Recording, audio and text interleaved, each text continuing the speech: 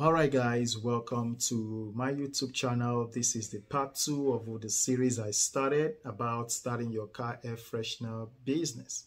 Okay, if you haven't subscribed, please go ahead and subscribe. My name is Chris and you are welcome to my channel. All right, for you, it is the next day or 2 days from now, a week from now. For me, it is the same day I recorded the first video. Okay, so I don't want you guys to spend all your time watching me on YouTube. That's why I had to break it. So this is the part 2. So in your mind's eye, believe this is another day. Okay, all right. So the last video I talked to you guys about the materials that you would need to start your car air freshener. Okay, by the way, any of the materials I showed you in the previous video can work as your car air freshener. So we talked about the felt, we talked about the wood, all right? We talked about the ceramic, the stone, right? Talked about that. And I also talked to you guys about the EVA, all right? Talked about that. And I told you guys the reasons why I don't use the EVA and the reasons why I would like to use them. For now, I'm not going to be referring to the EVA or the aroma beads. I'm not going to be talking about that. But if you are already doing it, kudos to you. If you want to look into that, kudos to you as well. But I won't be talking about it right now. I want to talk about something that people could actually afford and they can use right now to start their car air freshener business. Okay, the number one thing that you guys, one of the number one material that you guys have access to that you can use, it's the felt. And the ones that I showed you guys about 1, 2, 3, 4 materials, there are a lot of other materials you could use. Okay, I've seen people use cloth, you know, for their car air freshener. I've seen people use other things, you know, just to scent their cars. If you've seen the spray ones that people just spray in their cars, so those are other ways you can do it. But I'm now talking about the ones that you guys can readily go and get and start your car air freshener business today. Okay, so the first one I want to talk about is the cardstock, of course, right? So with the cardstock, you can use what we call the iron-on method, all right? With the iron-on method, you will need heat transfer paper, okay? Heat transfer paper is something like this. So heat transfer paper, something like this. All right, this one is the laser one, I believe. Yeah, so this one is the laser heat transfer paper. I sell this, and I sell the ink jet as well. Okay, this, if you want to use that, you put the image, you know, you design your image on your computer and you can mirror the image. You have to mirror the image so you reflect, you can show the proper position of your image when you iron it on. Okay, so you can use that to create your own design. So you can do something like this. So you can see this is the iron on, and you can see that here is white, and the material or the design itself has the iron burn. Okay, so the ironing that you did on this one is going to have a different color if the entire design doesn't cover the cardstock itself. All right, so this cardstock I bought in the United States. It's one of the ones I bought in 2011. It's one of these ones, or one of these ones. All right, so I bought them in 2011 and I did this that long ago. Okay, you can see my old logo right there, right? So the issue about this is that when you use iron on, sometimes, I don't want to say majority of the times, sometimes you could have something like this, differences in color. Okay, See white here, white there. If you want to have a uniform color, which means you have to make sure that the design of your image, you know, covers. You make sure you make the dimension, you measure it base or above. If, for example, if this is 3 by 4, you want to make sure your image is at least 3.5 by 4.5, so you can cover it. So when you do your iron on, whatever image you have, the color of the background of the image will cover the entire cardstock. I hope you understood what I just said. Okay, so that's for the iron on. The other method you can use is heat press. So you can use heat press and do the same thing. Iron on and heat press is just transferring your image through heat. Okay, so that's what it's doing. Okay, so you can use heat press and you will get probably a smoother, I should say, semi-professional look than what you have with the iron on. Okay, however, with the iron on, you can do it. You can start right now. You can start today. You get your material today. You get your iron. I believe everyone has a pressing iron, or should have a pressing iron at home, and you can just use that and do this. Okay, with the heat press, it could cost you roughly from $130 to probably $250 or more. So that's where you can start with. Other people can use, forgot the name of this that I got. Let me see. Other people can use Easy Press, and you'll see it right here. It is one of the ones that I bought as well, and you can use that for your iron on as well to give you that heat press professional look as well. Okay, so I've done some of this, as you guys can see. I've done them in the past, and I've done all of this. So if you guys take a closer look of what I have here, you can see the difference between this and this. Okay, let me drop that and show you guys the difference. See how one is clear enough and one is darker, right?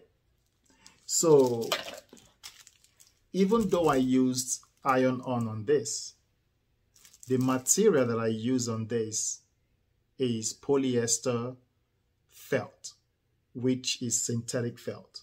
So that's the one you will popularly see on Amazon or Etsy, that people will sell the blank to you. Okay, so for example, this is a cardstock. It is not a synthetic polyester felt. This is a felt. Okay, for a felt, it's more flexible sometimes. Okay, and the cardstock is more rigid.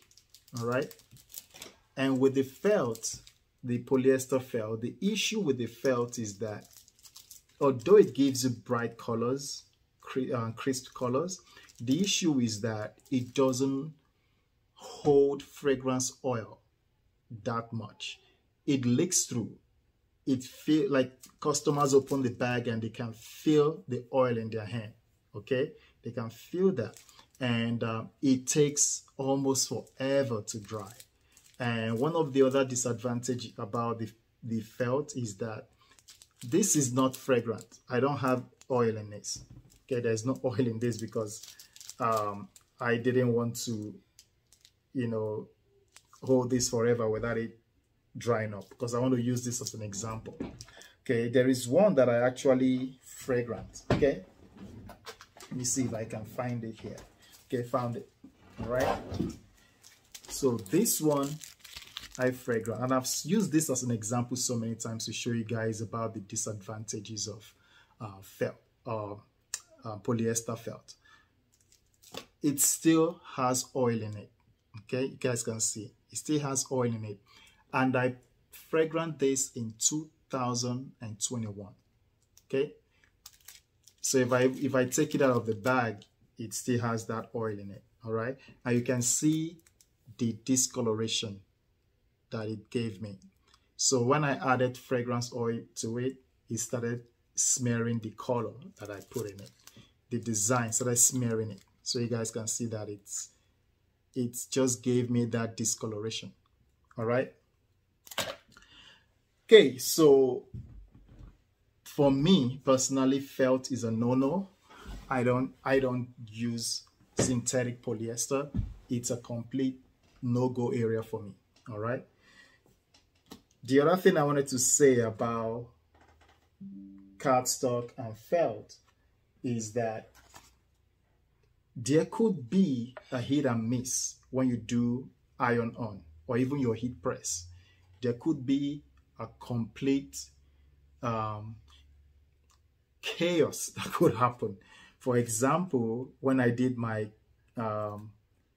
heat press using easy press and iron on, I could sometimes get results as this, right? Could get results as this, and you can see some of the blemishes there. You can see some of the, peels that happen there, right? And you can see sometimes it gets a little bit better, okay? Not perfect, but you can see it just gets a little bit better.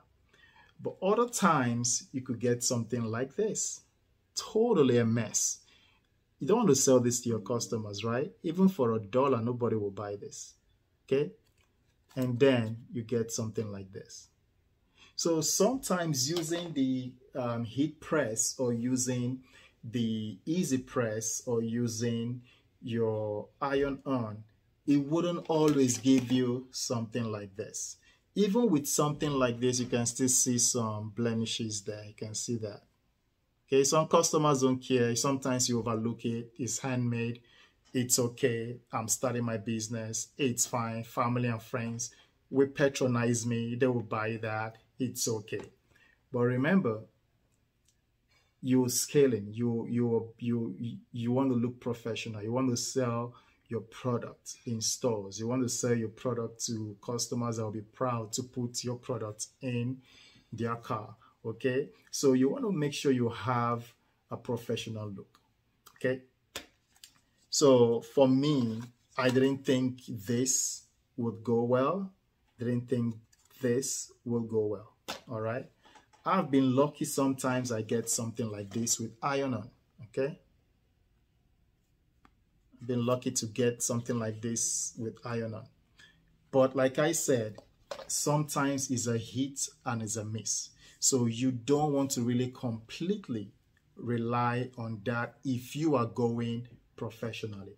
Starting at first, trying to test the market, trying to test your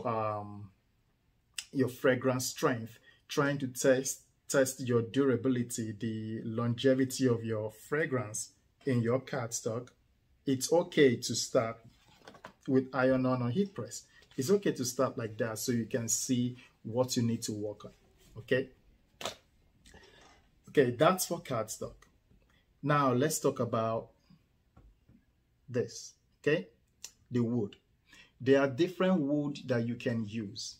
The one that I used for this, I believe, was I think birch wood, and it smells good. Okay, and for me, this looks more earthy, like woody, like natural. Okay, this is as close as you will get to being natural when it comes to a car air freshener. Okay, and they look presentable. All right, and I've gone even further to create something like this, right? Gone further to create a product like this with wood, right? So inside you have, let me take this out. This is the sample that I got. So inside you have the felt, right? You have the felt inside. So the openings here where the vent, like when you put it in your vent, so when your vent blows hot air or cold air, it comes from here into this opening, right? And your felt, scented felt, is sitting there, right? Oops. It's sitting in there. So now it's pushing the fragrance, out. When you close it, it's pushing it out from these openings into the atmosphere within your car. So that's what I created using wood. Okay. I still actually sell this. And this has to be the most expensive car air freshener that I carry. Okay. So I sell this on Amazon and I sell it sometimes on my website. People still buy them. Okay. So that is the other ones that you guys can use. So I talked about the cardstock and I also talked about this. And all of this you can actually create. You can create this on Alibaba. Okay, you can create this on Alibaba. That's where I did mine. And this was in 2015. And this was in 2021, I believe. So when I created this. Okay, so now when it comes to cardstock, because this is something people would want to start with. So you guys will ask me, I want to start my business now. Which one do you recommend for me to go by right now? And I would say you start with the felt for now. The reason is that the felt is cheaper to start with, okay? But it will give you high turnover, okay? It will give you your return on investment faster, okay? When I did this, it took me time to get the return of my investment. I don't know why people weren't buying this that much. I don't know why, okay? And of course, when I'm still using this, and it's slow. With the return on my investment, I have not really gotten them back yet, okay? But when I went to cardstocks, the return on my investment took 1 month. No kidding, guys. And I've said this before. It could be an anomaly for me.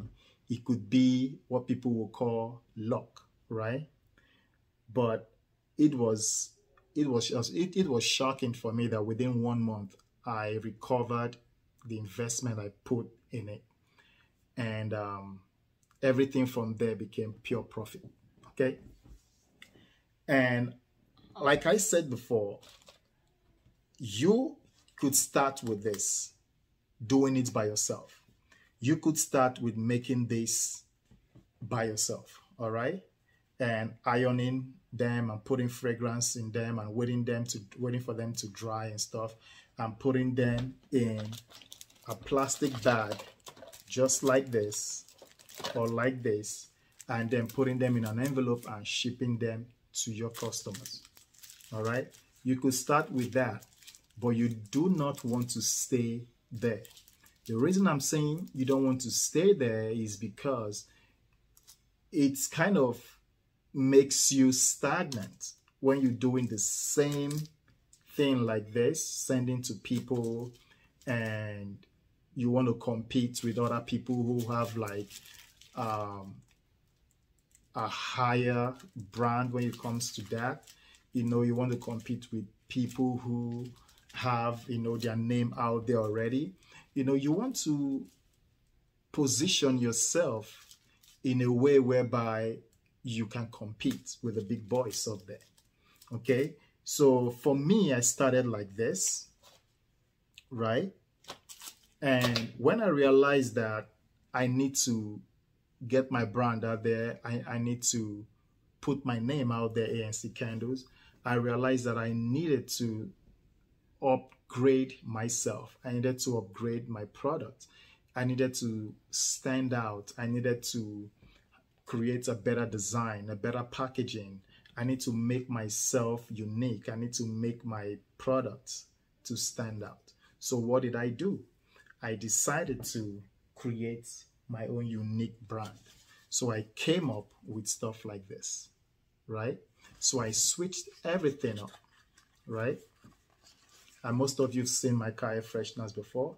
So everywhere you go, anywhere you go and you see something like this, you know it's ANC candles, right? So I went from this, creating stuff like this, right? Ironing myself, heat pressing myself, to creating something like this, right? And now, not only that, I decided to make sure that if I'm sending this to my customers, I'm packaging it in a way whereby it's presentable to them, right? So now you see something like this going with them. So for example, when this is in a plastic bag, put it in like that, cover it, so you see something like that, right? So now people are noticing my car air fresheners. Okay, I've sold over 2,000 of this. Okay, when I got mine, I had about 4,000 of these cards, different design, 8 different designs. Okay, I had 4,000 of them, and now I've sold so many of them from my website. And it's been, to me, I think it's just easier. And I'll tell you guys the reason I'm saying it's easier. It's easier because I don't have to spend time ironing on this or heat pressing on this. I don't have to spend time with that anymore. All I do is design this, send it to my manufacturer. My manufacturer looks at my design, you know, tells me, okay, this is the amount that I need to make for this amount of price.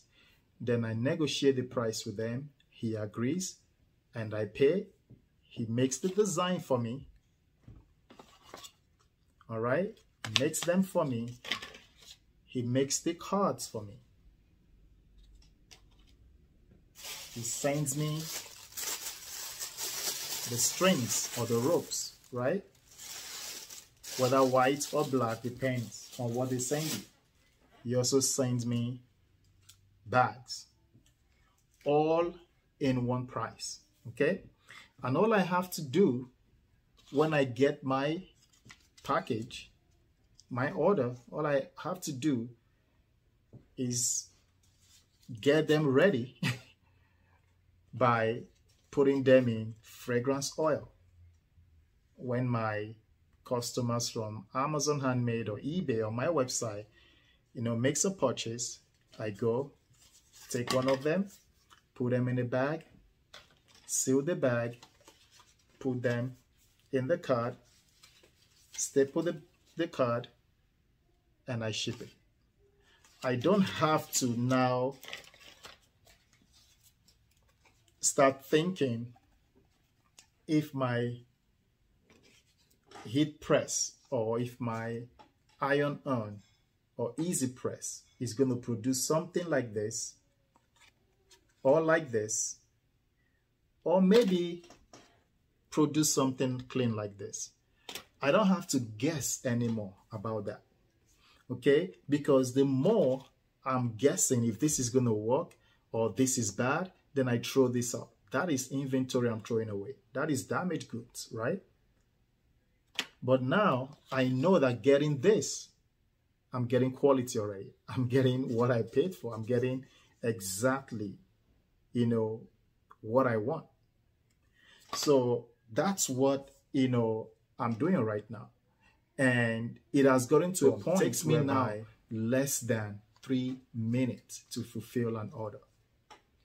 It used to take me, I would say, an hour or two guessing if this is going to work, ironing, doing. You know what they say, work smart, right? It's better to work smart than work hard, right? So that's what I've been doing lately.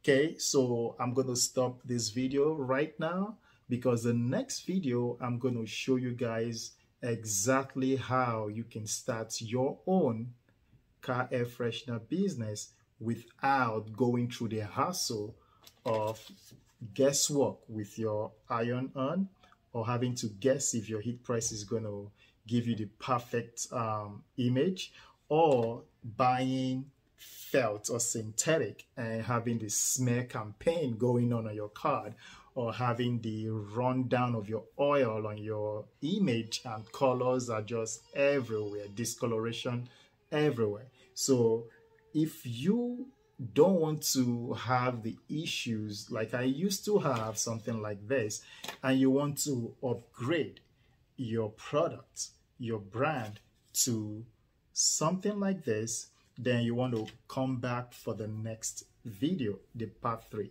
Okay, so I'll see you guys there. Once again, if you haven't click the like button and subscribe to this channel, this is your opportunity to do that.